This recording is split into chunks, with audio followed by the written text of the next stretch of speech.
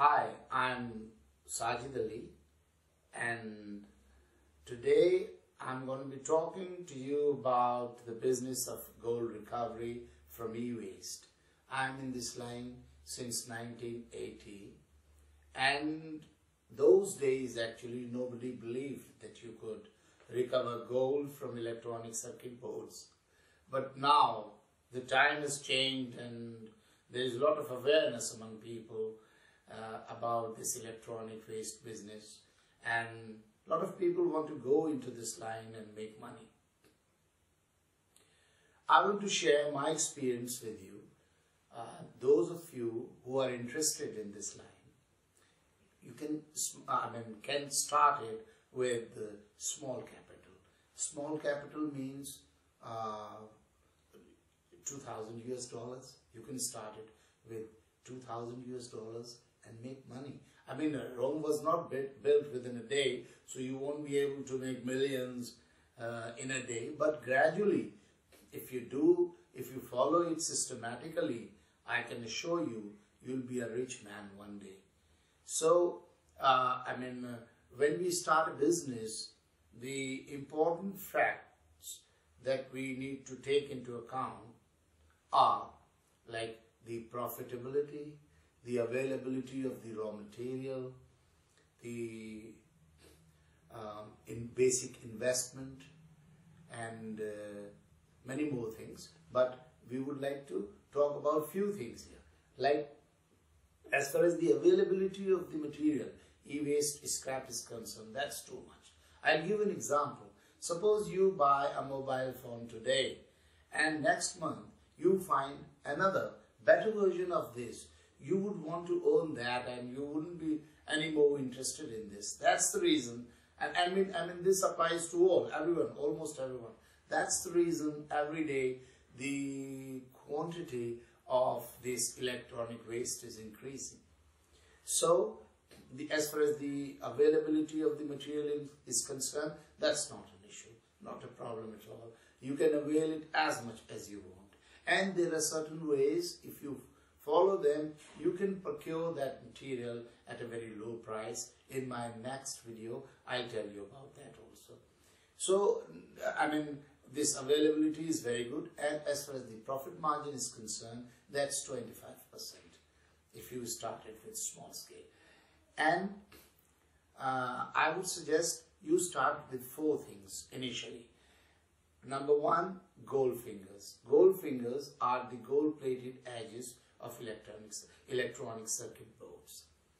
Number 2, processors. Ceramic, non-ceramic, both kinds of processors.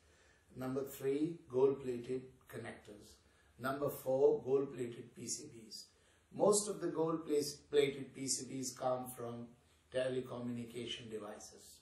So if you start with these 4 things, you can definitely make money. And as far as the processing cost of these items are concerned, if we talk about processors, if you process 1 kilo of processor, the processing cost won't be more than 2 US dollars. That's quite affordable, and the chemicals used in the process is very ordinary. They're available everywhere. So, and I would say, don't start everything at one time. Like don't process motherboards. It's a very important thing I'm telling you. RAMs, hard drive, logic cards, because then it will be too complex. You can start it. You will start it, but at a later stage, say after a year. What you can do is, if you happen to get all kind, a mixed material, so you sort out these 4 things from them.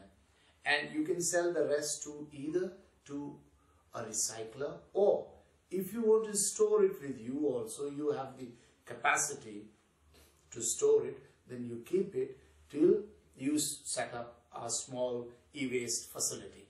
But initially, you should start with 4 things, as I have said, as I've told you earlier also, and I would like to repeat it once again. Processors, number 2, gold-plated connectors, number 3, gold fingers, and number 4, gold-plated PCBs. And the best thing about this business is that you can start it with a very little investment, and You can do it part-time, you can do it full-time, and I would like you to give me your comments.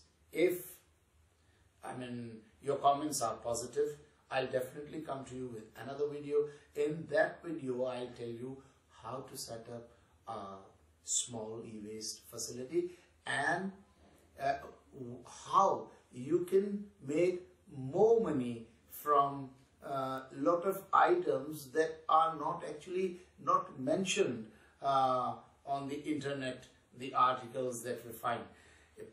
Because I have been surfing net for a very long time. I'll give you a small example of that. People say that they recover palladium and silver from MLCCs, monolithic ceramic capacitors. But I haven't heard anyone say that you recover gold also from them, and sometimes platinum also. The fact of the matter is that if you process MLCCs, you recover gold, silver, palladium, and sometimes platinum also from them. We will talk about this in our next video. Till then, goodbye.